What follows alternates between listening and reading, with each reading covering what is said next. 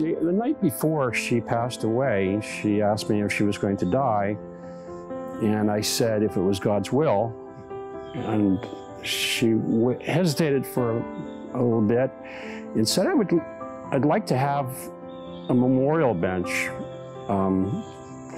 in my name. And I said, how about an entire park?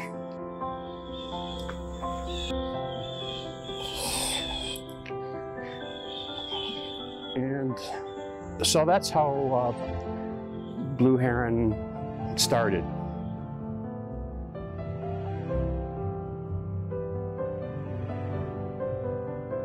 Well, I think today's a great example of why preserving property like Blue Heron is so important. It's really about the access for people. Yes, we're conserving a great resource and helping to make sure that our water supply is healthy, but also people are coming out here, they're learning about the wild, they're catching fish, they're developing a relationship with the land, which is critical.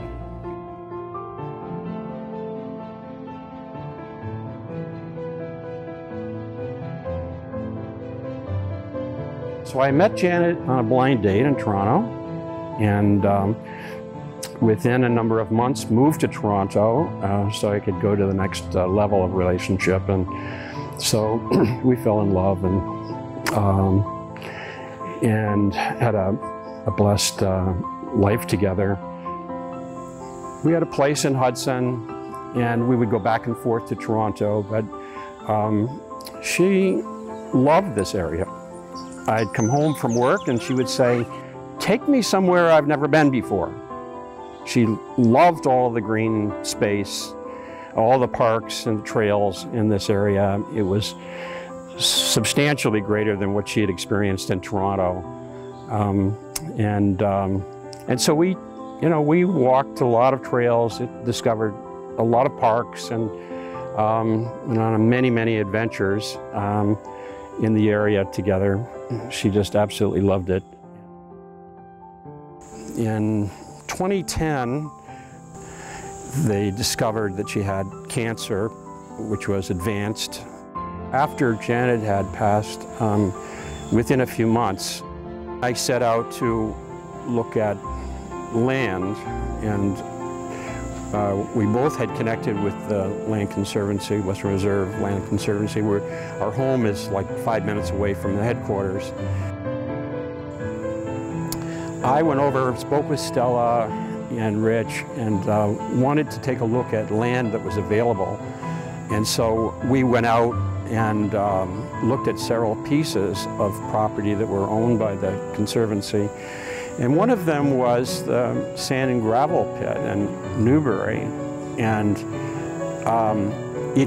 I connected with it instantly. There was a blue heron feeding on the large lake at the time. And it had a very large wetland, I'm drawn to wetlands. I have always been had passion for wetlands. And of course, Janet with her blue heron, and they feed in wetland areas. They have rookeries in wetland areas, and so it was just kind of a natural. And I said, I would consider what I had seen, and later thinking about it and decided that that was the spot, that was the right place, had the right feeling that I wanted to restore that land, and that I felt that it was right for Janet. We'll restore it together and create it into a space that others can enjoy. We'll open it to the public, and we'll create, a building there that will encourage conversation and creativity for young people. And we would, gift it in Janet's name. And so it's been, a wonderful experience seeing it come to life.